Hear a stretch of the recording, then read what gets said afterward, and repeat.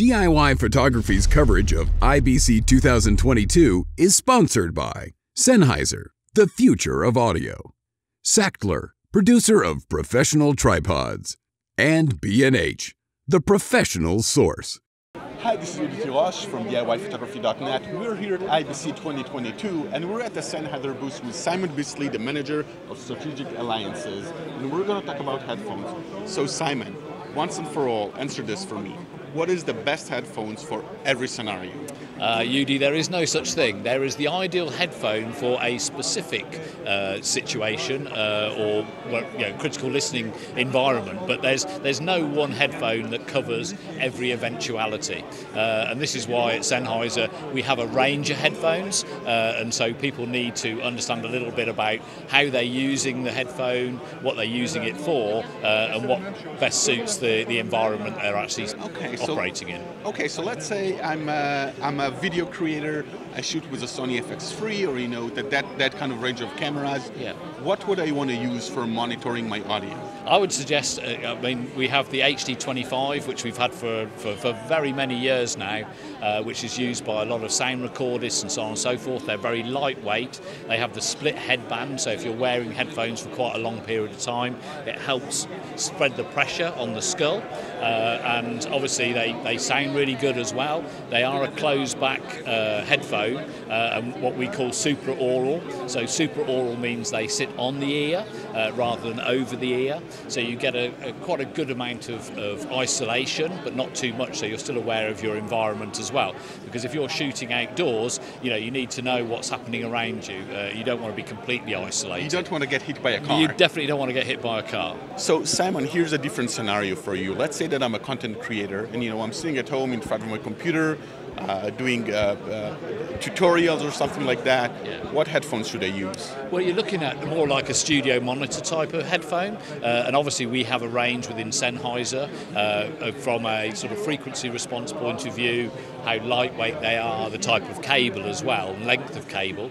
So you have a variety of choice, but at the end of the day, there are some important factors that need to be taken into consideration. So headphones come in, as I mentioned before, the circumaural, which goes round the ear, and supraaural, which sits on the ear. If you're wearing headphones for a long period of time, then obviously the circumaural are far more comfortable. Those are the ones over the ear? Over the ear, yeah, absolutely. So I can show you, our starting range, within the range is the HD 200 Pro, and these are our sort of entry level, so they're very functional, very lightweight, so particularly if you're moving around between studio to studio or anything like that, then these would be a kind of ideal choice.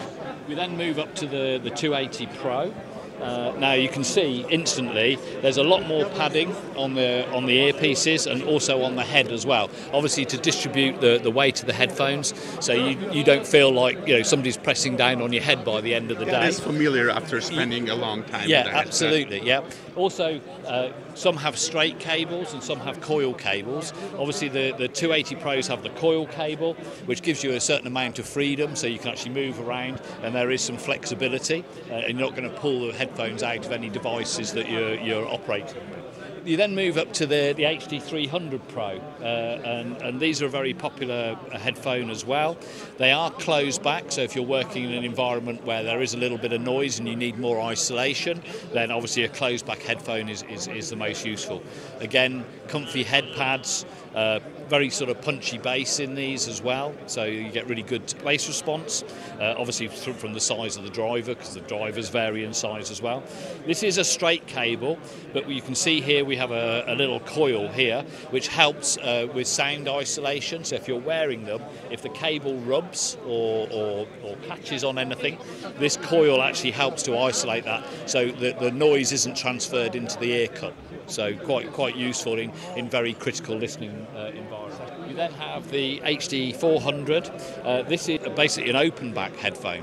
And for very critical listening situations, when you're sat in isolation and really want to really understand what's the detail of the audio you're listening to, then is what most people would use. And the reason for that is closed back, they give you the attenuation from outside noise, so they give you a certain amount of isolation. But if you're in a very quiet environment and want to do crystal listening, then an open back will actually serve you better. And again, an important thing as well is the materials that the ear cups are made of, because some of them are sort of a more leatherette or plastic style, or you have like in the 400 here, which is like almost like a velour. It's a velvet. It's like a velvet, yeah. So very, very comfortable to wear for long periods of time. On the HD 300 Pro, we do two models of this. One is the standard model, and we also do the HD 300, what we call Protect. So people who are working and listening to audio in a commercial environment for a broadcaster or what have you, there is EU regulation that says you can only listen to a certain limit of noise or level of noise for a certain period of time. So these have a protection device in them, which means that over a very long period of time of monitoring audio, you won't damage your ears. So it's kind of like encouraging you to go out and exercise. Yeah, absolutely. Yeah, indeed it is. Yeah. So that's pretty much the range of headphones. Earlier on, we talked about the HD 25, which is this model. Obviously, this is extremely popular for sound recordists, outdoor, and so on and so forth. Cameramen, they like it because it has the twistable or foldable ear cup as well, so you can actually sort of move one away and listen to what people are saying or get any instructions that you're being given by a director or anything like that. They're super comfy and super loud as well. They're loved by DJs. It probably wasn't ever our intention in the first place to make these headphones so popular in the DJ market, but yeah, they're really popular, basically because they are loud and comfortable. So I have to ask, we're on the Sennheiser booth looking at all those headphones, talking about broadcast and creating content. But if I just wanted to listen to some music, then what would be my preference? Well, I've got to be honest with you. I mean, there's quite a lot of choice. There's a lot of choice in the market, and you have to understand that often consumer headphones often have a coloured audio, so they're not true or necessarily flat frequency response. These monitor headphones and studio headphones are flat frequency response because you're really kind of listening to the detail more than just sort of generally listening to music.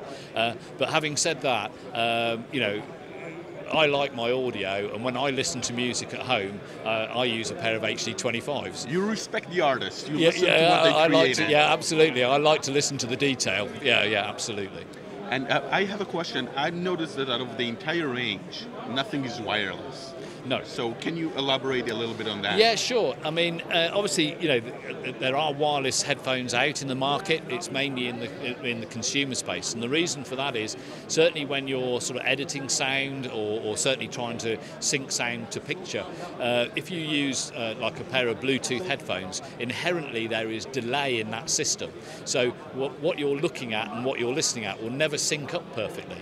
So you're never going to get a perfect result if you use wireless headphones for critical audio monitoring. So the actual Bluetooth protocol introduces delay. Absolutely, yeah. So it's very then difficult to match up and get what we call lip sync.